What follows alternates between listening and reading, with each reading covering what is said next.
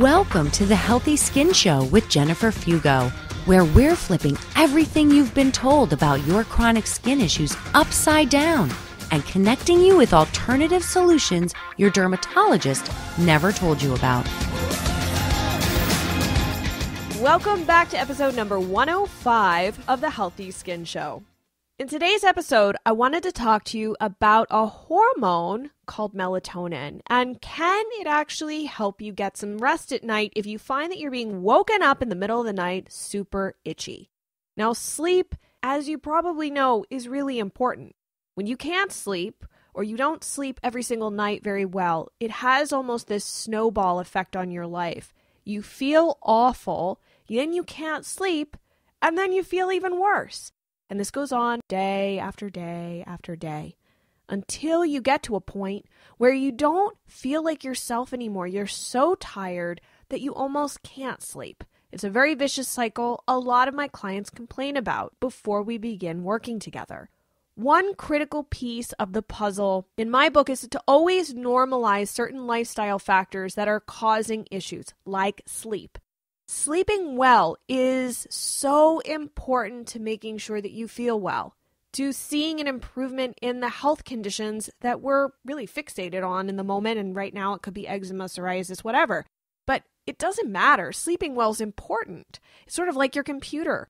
As you keep it on and do things day after day, not ever shutting it down or turning it off, the processes that it has to do get slower and slower and slower, and the computer doesn't operate as well. That's why it's imperative that you shut your computer down. You reboot it, right? And the same goes for the body. We need it to go to sleep. That sleep part is sort of like rebooting your entire system. So where does melatonin fit into all of this? It's a good question. Most people have heard of it as a supplement that you can buy in a grocery store and take if you're having trouble sleeping. But the reality is that most people don't know what melatonin is, if it's safe, and if it's even a good idea for someone with chronic skin issues. All right, let's talk about what melatonin is. So it's a hormone that is secreted by your pineal gland that is produced by the amino acid called tryptophan. Now, this specific hormone is there to help you get into a deep sleep. Once, a long time ago, it was thought that the only things, beings, etc., that produced melatonin were animals and humans. Since then, scientists have discovered that it is produced in other living organisms. Things like bacteria produce melatonin, insects, fungi, so mushrooms, and even some plants. The reason that I'm talking about melatonin today is because people who have eczema tend to have lower levels of melatonin production. The exact reasons why are not entirely clear. There's a lot of disruption in one's ability to go to sleep or stay asleep, but there can be other factors at play. And there is some interesting research out there demonstrating that doctors have been testing out using melatonin as a potential aid to help people with atopic dermatitis or eczema sleep better at night. So I thought, let's go through some of the things that are critical for you to produce your own melatonin before we talk about the supplement form and if it's right for you. The first thing you need to know is that your evening rituals are critical. They are so important because what happens in the evening directly impacts your body's ability to produce melatonin. So you've probably heard a lot about going to bed at the same time and waking up also at the same time. Sleeping in a really cool environment. I've read that the low 60-degree Fahrenheit range seems to be the best spot for people in general. And that you need to make sure that the room is dark. So blacking out the windows and getting rid of any extraneous devices that are generating light. And consider leaving your mobile devices outside so that any vibrations or ringing do not interfere with your ability to sleep. But the other one that you may have heard about, depends on what all you tune into, is that blue light that is generated from computer screens, tablets, mobile devices, your cell phones, etc., is highly disruptive to your body's melatonin production. Your body doesn't really know that it's looking at a TV. Instead, it thinks that it's still daylight. So when you sit there until 1 a.m. watching TV and then expect yourself to be able to go to bed when you've had this chronic issue, that can be part of the process that's actually hijacking your body's natural ability to produce melatonin. And if you tend to wake up in the middle of the night and then go watch TV or start looking at Facebook or whatever on your phone, probably not the best idea, because while, yes, it may be a distraction, it may not be the best, healthiest distraction for you in that particular moment, because now you're flooding your body with this light that tells it as a signal it's daylight. I'm not suggesting that you should shut off all your lights, shut off all your electronic devices, read by candlelight, and then go to bed when the sun goes down. That's not what I'm saying. And there are certainly things that you can do to mitigate the effects of these lights. So say you really do like to wind down in the evening with an hour of TV. Maybe the best option for you would be to purchase some sort of blue light blocking glasses. That way, yeah, you're going to sit there and watch with these glasses on that are going to block the blue light, but at least it's not impacting your body's ability to produce melatonin, because believe it or not, part of this process that helps signal the production of melatonin happens in your retina. So your eyes are associated with this. That's why those glasses can be very helpful. I certainly don't want to beat the whole, you need a nighttime routine like a dead horse, okay? But it is important, and the stats show us that. I'll give you a couple of interesting stats, one for adults, one for kids.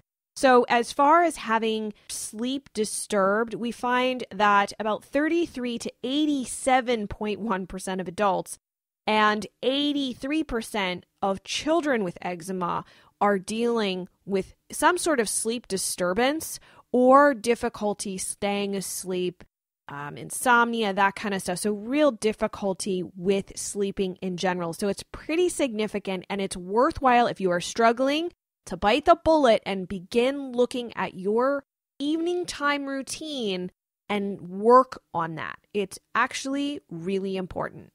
I've also talked about some other interventions that you can also test out, like magnesium, for example. But let's focus on what happens if you've done all of this stuff. You've got your nighttime routine dialed in, and so now you're like, all right, should I bite the bullet and give melatonin a shot? There are certain foods that contain melatonin. Most people know about tart cherries. Cranberries are also a good source of melatonin. Eggs, cow's milk, fish, specifically salmon, and even nuts like pistachios. Pistachios have a really high source of melatonin in them. And remember, they're a great source of butyrate, which is a short-chain fatty acid that is great for your gut and your skin. If you decide that the food sources are not your thing, or it's just not working, and you're like, all right, maybe I need to give the supplement melatonin a try, know that melatonin is broken down by your liver, specifically in phase 1 of liver detoxification. This system or section of it is also known as the P450 cytochrome system. The enzyme CYP1A2 is most responsible for breaking it down, though there are other enzymes involved. If you need a refresher on liver detoxification, go check out episode number 47. Now, most studies that I've seen or read that address the use of melatonin in general for better sleep seem to use somewhere between 3 to 5 milligrams of melatonin, usually taken about 30 minutes before bedtime. But that said, it doesn't mean that you have to take that much, nor do you have to take what's suggested on a bottle, for example, because if you're really sensitive to something, that might be too much for you. And I'm also of the mindset that you should use the smallest possible dose of anything in order to get the desired effect, because more is not always better. So if you are sensitive, especially to supplements and medications, that in and of itself is a sign that you probably want to start with as little as possible and slowly work your way up. There are some liquid formulas out there that can give you that kind of wiggle room where you can figure out exactly what the appropriate dose is for yourself. Because if you take too much, it can make you feel really groggy or even drunk when you wake up in the morning. And since we're talking about a hormone, talk to your doctor first. You don't want to mess around with hormones unnecessarily, and you need to make sure that this is a good option for you. So talk to your doctor, talk to your medical professional, get their support. Just because it's natural does not mean it's safe for everyone. There are a laundry list of medications that may actually interact with melatonin and make it inappropriate to take. Just another reason to check with your doctor. I'll link up the list in the show notes. And melatonin is contraindicated to take if you're on immunosuppressant therapy, which some people may be using immunosuppressants as part of their protocol.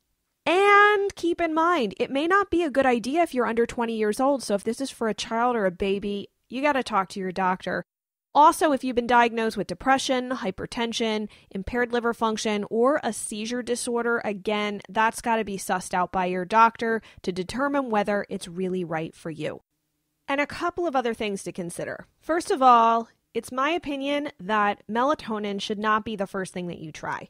Work on your diet. Work on going to bed more consistently. Put the devices away so you're not bombarding yourself with blue light. Get some blue light blocker glasses. Try taking some magnesium. Do everything else first before considering melatonin. And number 2, I don't believe this is a long-term solution either. Ultimately, supplementation is a band-aid here, and it's critical that if melatonin supplementation helps you, which, is great if it does, but it means that you need to work on the underlying issue that are causing the disruptions to the sleep in the first place so that you don't have to rely on melatonin in order to sleep. From what I can determine, everybody's still trying to figure out the role that melatonin plays in chronic skin issues like eczema. It does seem that some supplemental melatonin can be helpful, but again, that's for you to determine with your medical team if that's the right fit for you. I personally am really curious to hear from you guys. If you have experience using melatonin and you've tried taking it at night, head on over to skinterrupt.com/105 and leave your thoughts and experiences there. And then head on over to your podcast platform of choice, rate and review the show, and hit the subscribe button. That way, the next episode will land on your mobile device without you having to do a thing. And if you know anyone who is struggling to sleep at night, dealing with really poor sleep quality, waking up a ton of times, really struggling, right? It is so awful to not sleep. Share this episode with them. Because if they could get a good night's sleep, imagine how much better they would feel and how appreciative they would be. Thank you so much for tuning in, and I look forward to seeing you in the next episode.